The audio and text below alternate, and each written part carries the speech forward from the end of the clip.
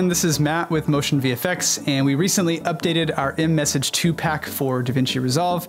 The workflow is a little bit different, but overall it works a lot better. We've made some small improvements, so I'm gonna go ahead and jump into Resolve and show you the new workflow.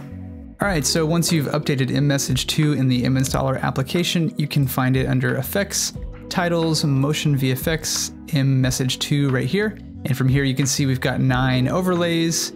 And then coming down here to effects, we've also got 38 chats, 7 icons, 9 incoming calls, 7 messages, 10 notifications, 17 reactions, and 5 social media posts.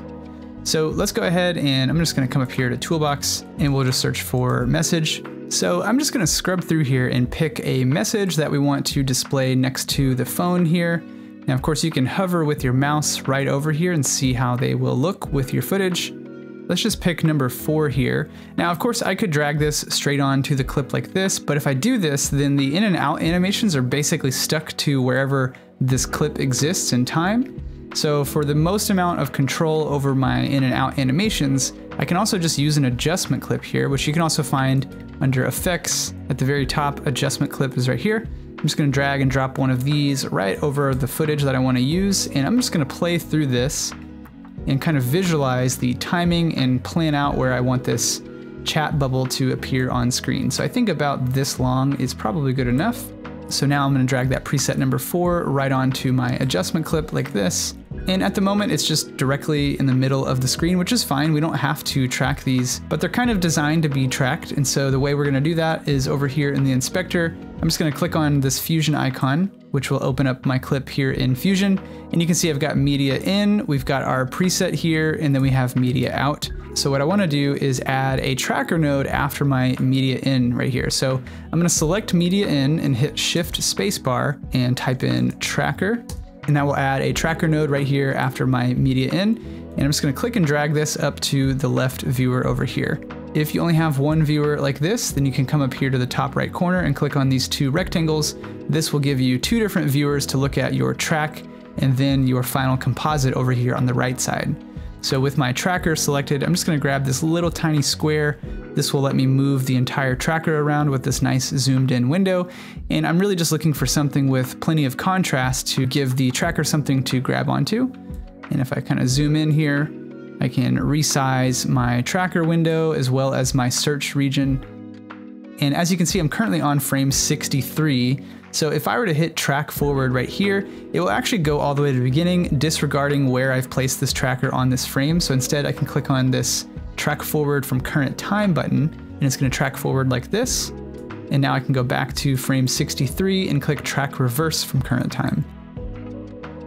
Okay, so that looks like a pretty solid track. So now what I can do is click on my chat preset here, and I'm gonna come up here to mMessage position and just right click, come down here to connect to tracker 1, tracker path position. We're gonna select this.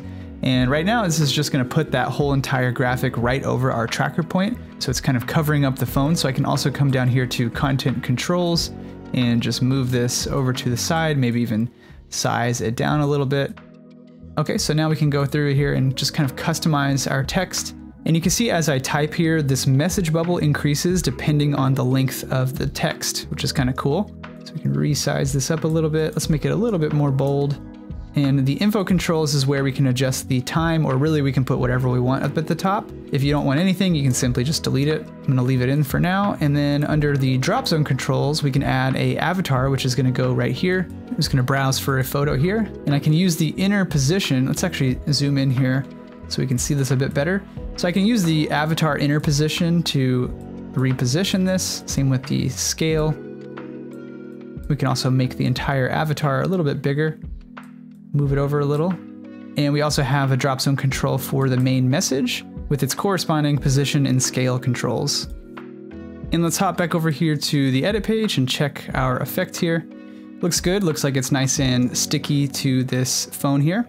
Now keep in mind, you can always shorten your adjustment clip if you want to adjust the timing. And what's neat about this is you don't have to retrack anything. You would if you wanted to extend the length, but in general, I think it's a good idea to kind of work with a little bit larger of an adjustment clip. That way you can just go ahead and track probably too much of the frame that you think you might need, and then you can go ahead and trim it back. without losing any of the tracking data. So the reason I want to shorten this is because I actually want to add a second message. Let's add like a reply. So kind of as this is animating upward, we can add a second message at the end of the clip. So I'm going to go ahead and add another adjustment clip right as this first message starts to disappear. And let's just go ahead and use preset number 3, which is very similar to the other one we used without the drop zone. So I'm just going to drop this right onto this adjustment clip. So we used a semi-bold font. It was a little bit larger, and we can go ahead and fill in our text. And now let's go ahead and add an avatar for her. And before I do any positioning, why don't we just go ahead and hop into the Fusion page and do the same process as before. We're going to add a tracker after our media in, throw it over here in the left viewer, and let's grab our tracker and let's just track that same location. It seemed to work fine for the first one. So just resize both of my tracker and my region and hit track forward from current frame and track in reverse from current frame. Okay, and then I'm going to come up here again to mMessage position and just right click, connect to tracker 1, tracker path position. And I'm just going to find a good frame where they're kind of both overlapping. And I'm going to use the content offset controls here just to position the second message coming in a little bit lower like that. All right, and so let's see it on the edit page here. And I think what I'm going to do is actually turn off the out animation here. So it's just going to be a harsh cutoff going into the next shot. Okay, so I'm going to come down here and let's take a look at a couple of these social media posts right here.